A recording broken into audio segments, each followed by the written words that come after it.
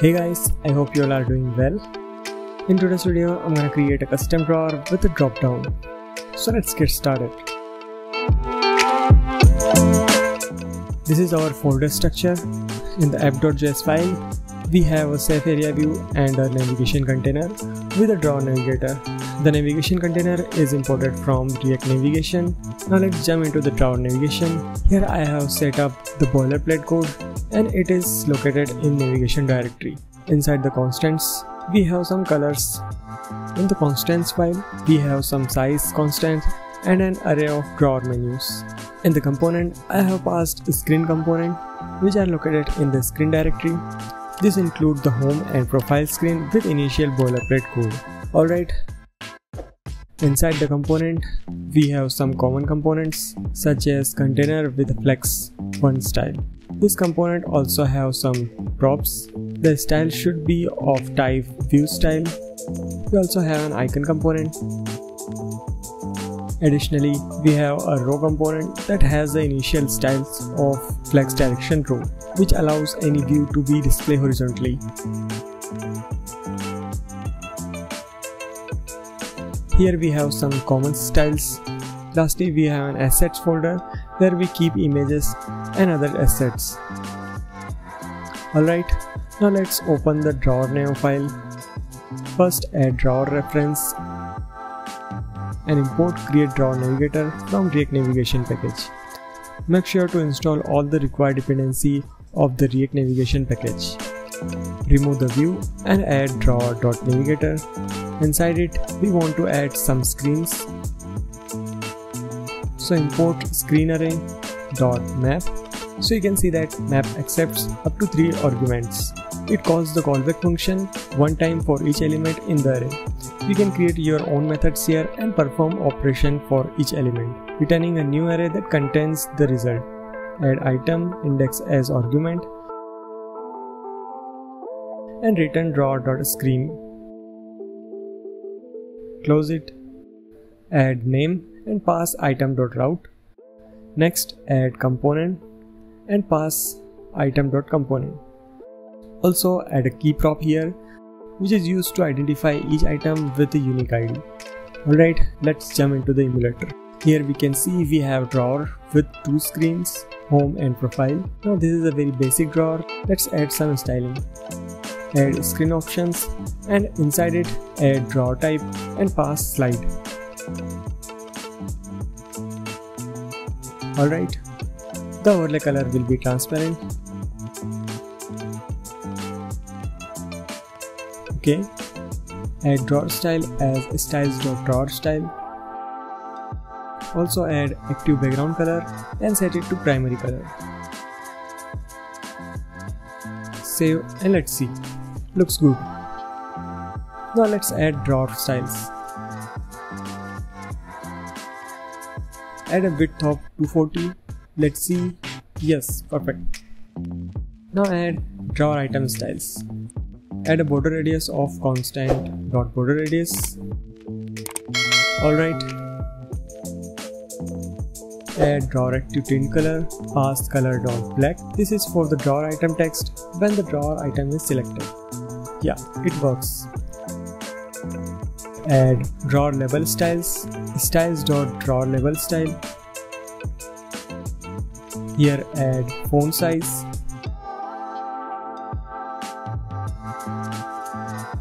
Alright. Now let's add options in drawer screen item and pass item. This way we will send all the item data through the screen option prop. Now let's add drawer content and add custom drawer while passing all the props. Let's create a new component for the custom drawer. Add TypeScript boilerplate. In my previous video, I have created some custom drawer. You can copy that code here.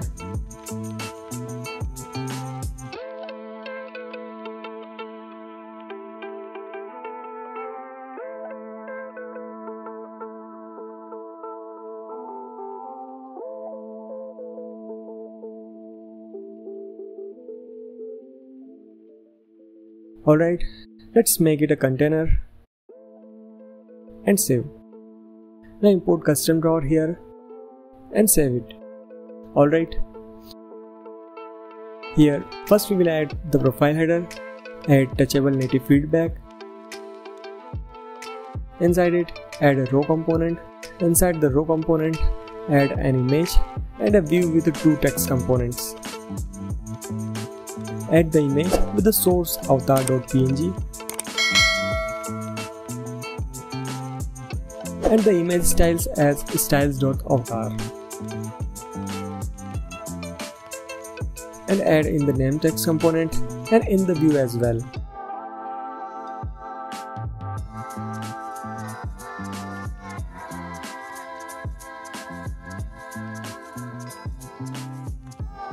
Let's add these styles in a style sheet.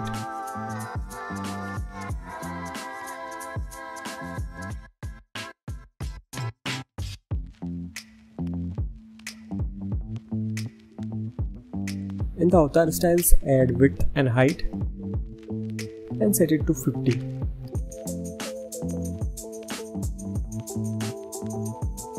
Add header style and give it some padding. Alright. Let's add bottom border here.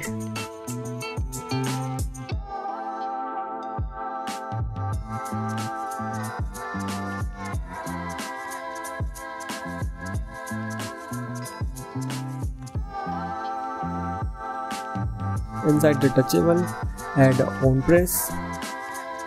Import the use navigation hook and pass it in the on-press navigation.navigate. Here we need to pass a route name where we want to navigate by clicking on this button.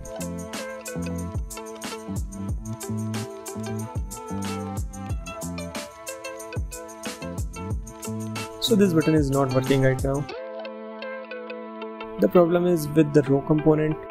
Let's update it to a view. Now update the header style. So here we need to add row styles. Alright. Now it is working and you can see a native press effect here with some overlay.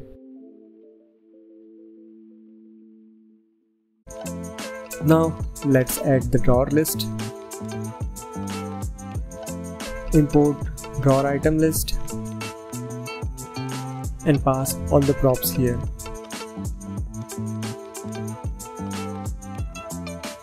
So here I want to show the drawer list item icon. Add drawer icon which takes color, size and focused arguments.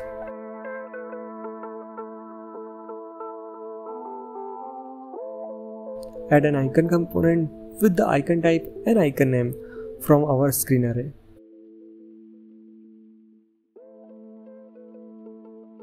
Remove these types from here. In the icon component, add a size and color. Alright.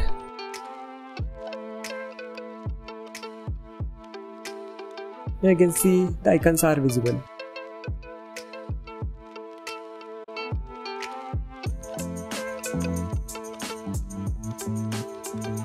Here you can see that drawer item list requires these props. So add this interface here and import its type.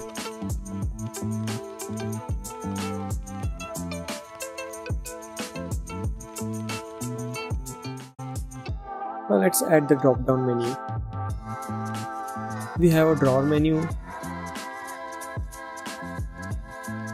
So import it here and map it as well.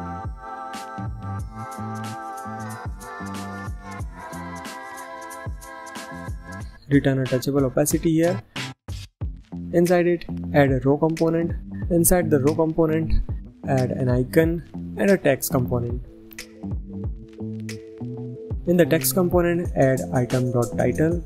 In the icon component, add type and pass item.type and add name prop and pass item.icon. And also add size and pass 22. Now add a key in the touchable opacity and pass index. So here you can see our menu is visible. Let's add some styles. Add menu styles.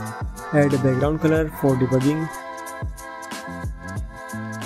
Alright, Add margin horizontal and set it to constant dot spacing divided by 1.7.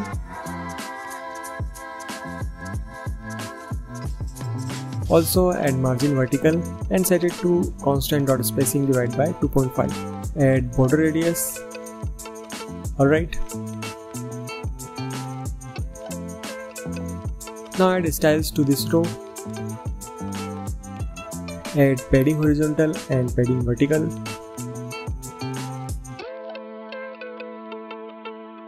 Alright, looks good. Now add text styles. Add font size and padding horizontal. Now it's perfect. Here you can see there is more spacing. Let's reduce it to make all the drawer item button looks consistent. Open drawer now and in the drawer level styles add margin horizontal to minus constant dot spacing. Alright. Now let's add a submenu. Inside the item we are getting a subarray, so add a view. Now use item.menulist.map for item and index.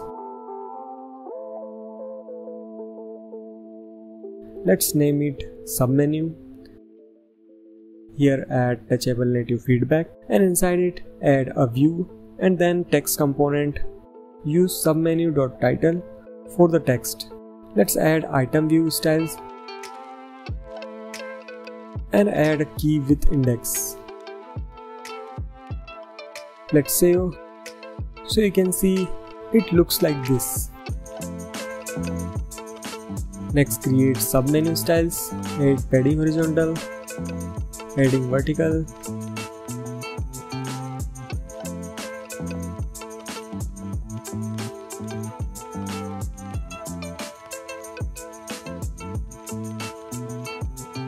now let's add a state to set the currently open menu using useState hook. Set an initial value to -1. Alright. Now add a condition here. Alright. Now add a condition here. Menu index equal to index. This way the view will only be visible when the menu index state matches the current item index. Now add a onPress here. Add set menu index to index. Now you can see that only the pressed menu is visible. Let's add a condition to close the menu when clicking on an already open menu. If the current index state is equal to the index, then set it to -1. Otherwise set the current index. Yeah, it works. Alright. Here add an active opacity of 0.8. Yeah, it looks good. Now let's add a background color from menu list. First remove this gray color, add background color and set it to item.bg. Save it. Alright. Now let's make this color a little bit lighter. Looks good. Apply the same condition to the title text and update its color.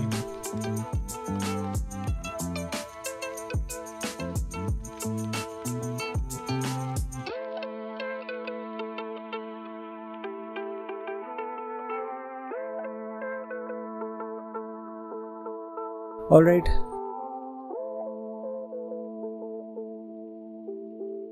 Now add this view style, add background color and set it to item.bg. Now it's perfect. Let's add a border radius here.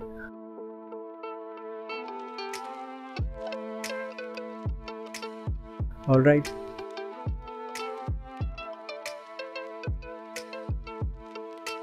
Here we should add a divider.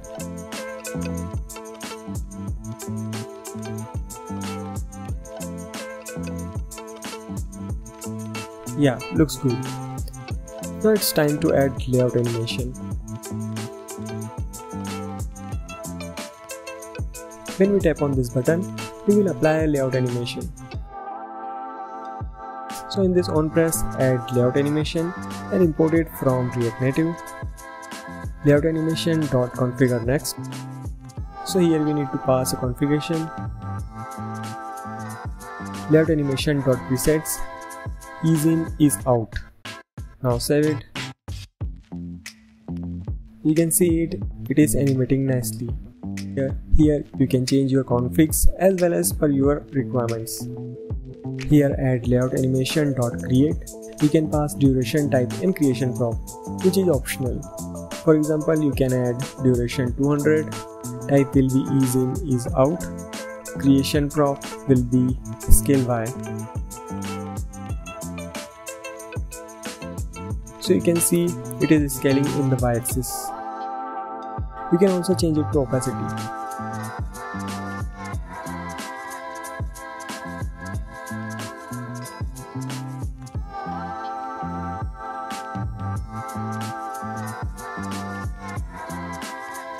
Here you can add UI manager.set layout animation enable experimental to true. So it will automatically animate views to their new position when the next layout happens. Alright, looks very nice.